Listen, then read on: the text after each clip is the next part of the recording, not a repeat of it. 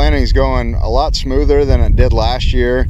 I'd say we're a week and a half ahead of where we usually are this time of year. We're leveling fields using GPS technology. We've seeded 2 fields so far. We're going to be flying seed on 2 additional fields today. With everything going on with the COVID situation, we've instituted some new policies here at the ranch to keep all the employees safe. The advantage of being ahead of schedule is on the back end. So during harvest time, it reduces our risk of getting heavy rain events that are going to delay and make harvest a little bit more expensive. We've had really nice weather, so the seed is going to germinate and start growing really well. So we're just excited to be in this situation.